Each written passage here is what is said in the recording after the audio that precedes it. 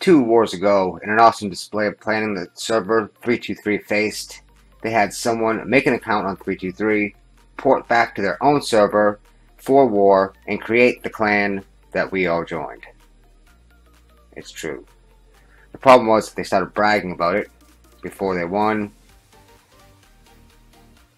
They sent several rallies at 323 in the last 10 minutes, but lost. We thought that was one of the best server wars of all time. Until this week. My first tip of the day is always wait till you win to start talking shit. They told us that they had a spy at our, and that we had joined their clan before they won, and we gave them the boot and they no longer had the advantage. Whoops. This server war, we fought server 131. First off, really well organized server. They had some well planned, patient attacks. They tested our boundaries for hours on end. Just hats off to 131. Much respect for them. They did make fun of forever, which pisses me off. But other than that, they did okay. So server 323 versus 131. I rarely do this. Oh, this is easy, by the way. Forgot my normal introduction. I had to show this. I think you'd be missing out if I didn't show this. Our plan: go to this server and zero at least one big player. Unknown to me, but that was the plan. Now, I had a different plan myself, because I barely do the server war. My plan was to survive and not literally lose the war for us. So, and get points, make it worth our while, learn a little bit, which I really did. Been playing for years, and I'm just now getting into server war. That tells a lot to people that are out there with 300,000 power trying to get into server war. I'm out there with almost 50 million, and I'm barely making it. So I won. Now, the first person that they attacked, this was, I don't have the actual data from Julz, but this was Splash and Julz. Splash from 323 Phoenix, Julz from 323 Actives, and they both kind of ganged up on one player. So you'll see little patches where this Fade, she'll go down a lot of power. Now, the reason why I wanted to show this though was just to show everyone what kind of sacrifice the big players in your server. If you were doing server wars every week or every other week, and you're not participating in them or going to the other server, and you guys may win, you may lose, but the big players in your server, they're sacrificing a lot.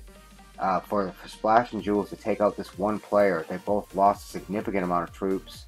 I think Splash was basically trading off troop for troop, or if not worse. I think, yeah, in this exchange he lost 208,000 troops. Fade lost 140,000. They were on purple land, and Splash was losing T4 to her T1 for a long time. Pretty well set up defender. Because I wasn't there yet. I don't know exactly what happened. I don't know why they were able to attack her so many times. But within 10 minutes, they had zeroed out an 80 million player and brought him down to, I think, 20 or 30 million. I don't know exactly. And that's a really intimidating thing. So a good strategy to go in to find a big player.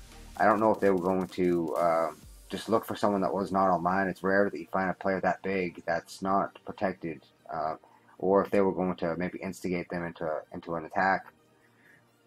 Our server worked really well together, this server war, and it's notable that if your server is at war with each other constantly, it's really hard to stop all of the war and take up arms together and go fight a server war together. It's taken us months to be able to get everything together so we can go out into these server wars and compete with each other side by side, and not try to slide some troops in on the side. So really, really good job for our server as well. This is probably, again, I don't have a lot of experience, and for you guys out there that listen to the channel that have a lot of experience, you may have seen this before. I've never seen anything like this. Last week, I think there was 2 or 3 rallies. They set up, I think, 3 rallies right at the end. Their intention was that they wanted to weaken us with the first rally and then punch us out of there on the second rally, and maybe just secure Temple with the third in case we came back with another rally. I'm assuming that's what they were trying to do. But they got the first 2 rallies in, and they never brought the third. So we were able to win after they rallied us 2 times. This is a lot different, this war. They had, the way it was situated was they had an 800 million player, they had a 500 million player, and then they kind of dropped off after that. Whereas we came in with 5 or 6 players between 3 and 400 million, and then another 6 or 7 that were between 40 and 100 million. So we had a lot of backup. Meanwhile, had a bunch of great replays from ranked matches. Project Mayhem, who's in Phoenix right now, who's also very good friends with Julz, who's one of the leaders on the server. They have very close, very close teams. I believe that Mayhem kind of created this team after Julz' team, after watching how successful she was. They're both top 100 in ranked matches. This is a great match. You see a lot of Red Ursula, a lot, and of course you see a lot of the Prince. This is a high octane team, and even though Red Ursula, it doesn't look like she's doing a lot of damage. She's doing 2,000 or 3,000 damage, and sometimes she'll do I think it's 3 shots, and then the bear will get 1 more, so that's 8,000 damage. And then we should get some critical rate attacks in there. So right there was actually like 11,000 damage. That's a big hit. And Julz has the healer, the Blue Colonel at 3rd Awakening, maxed out, I'm sure. Mayhem has been on a tear. I think he hit the lottery for like $1 million or 2, because they must have spent at least half that on the server. Really been representing himself really well, building up his account in amazing fashion. So 2 of the elite from 323. The server's now growing up quite a bit, so most of our good players are between 50 and 100 million, and then you have the elite players that are right around 200 and plus. Let's say 150 and plus million. So we're able to start competing with some of the older servers. And something else I've noticed, and it was pointed out to me by one of our players, that some of the older servers have older partners, and they haven't really kept up quite as much as some of the newer servers have. So they're still using the Nomad teams, they're still using the God of Earth teams with the Dragon Man, and you can come in with some of these newer teams with Bape, with Cha-Cha, with Prince, with Ursula, or Ursa, and there's a big advantage over some of the older teams. Even though I've talked to some of the older players, and they have just an unbelievable amount of knowledge. Most of them are very willing to share too, so don't be shy. Talk to the older players in your server. If you're not in a chat about partners, you're missing out, because I'm in several big chats, and sometimes I don't even talk in the chat. I'll just watch these guys lurk, I guess you call it. But it's amazing the amount of detail that some of these older players have, and you can learn a lot from them. I've been playing for a couple of years, and I still learn daily. So I slowed the match down to ×1, and that just lets you watch a little better. I don't know, maybe I should go on ×3. When I record, I like to go on ×1. That way I'm actually reading what the attacks are doing, exactly what's going on. So 2 Desert Prince, that's a pretty formidable team. You have 2 Desert Prince, God of Earth Red, and Red Ursa. Project Mayhem wins it. So getting back to the server war, after about 4 hours of one troop partner testing, 131 decides that they're going to take Temple back. We had Temple hemmed up. They attacked us with 5 rallies. And these are from all big players of, like I said, 800 million, 500 million, a couple hundred million. And it was insane looking. I've never seen 5 rallies go off at one time, but they actually pushed through 5 rallies, and I believe they did 5 at once, but I believe they even sent a 6th at the very end. And I can't believe we held up. This is another hats off to the leaders of 323. I believe Julz was leading our team. Her partners held up. We had Splash there as well. We had some very big players and a lot of talent. We did have about 3 or 4 hours of partner testing, and they were relentless. They tested partners, so if you are in Server War and someone else is in Temple and you're planning on this last minute attack, which we've now seen in 2 Server Wars back to back, you want to test your partners. Constantly test your partners. Send one troop in. Send different teams in. See if you can beat their partners. If you're not beating their partners, you're not going to take them out of Temple. They will beat you in Temple. It's a huge deal to win the partner battle. And remember, don't do what I did and go there before you change your runes, before you change your talent page. Make sure you get everything as best as you can. We've been fortunate for those that are don't mind taking out the golden credit card or debit card, and there's been a few events that have really benefited everyone as far as the runes. We had a couple of rune events where I believe I've actually picked up 3 or 4 different runes I've never had before, and all of them are troop based, so it was pretty nice. So only bad side to that is here's another attack on Temple. I think this was the last one where we actually won, I believe. Yeah, only bad thing is if I got them, they do too. So, and where I go to bring them up to level 3 or 4, and I'll wait for the next event. There are people out there that already have them 6 and 7. Yay.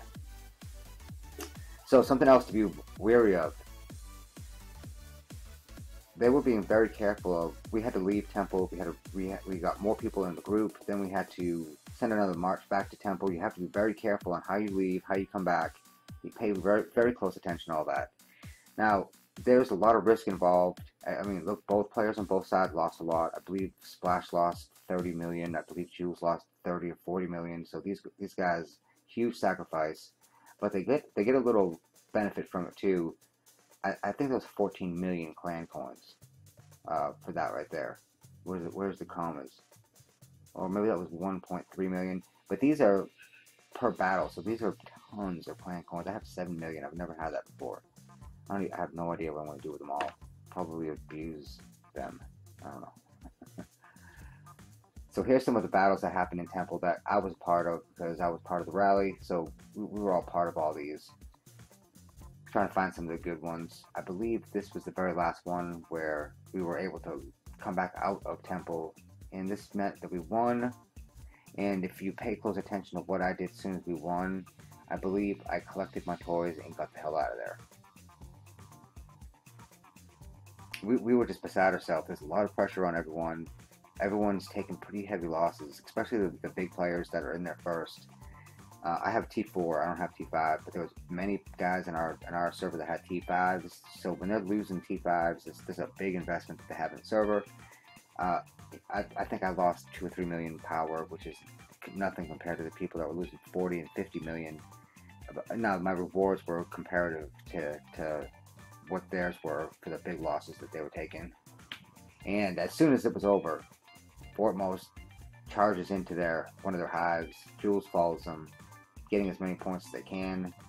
They wanted to make sure they secured the number 1, number 2, 3 spot in the actual server war.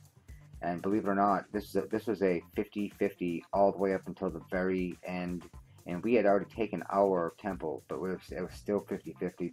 They had capitalized on some mistakes we had made earlier on our server. So as soon as it was over, I'm not saying I was scared, but I definitely wasn't hanging out there with these giants. Because it would be my luck if they take it out on me. So I look around. We had now successfully won. We're at 73%.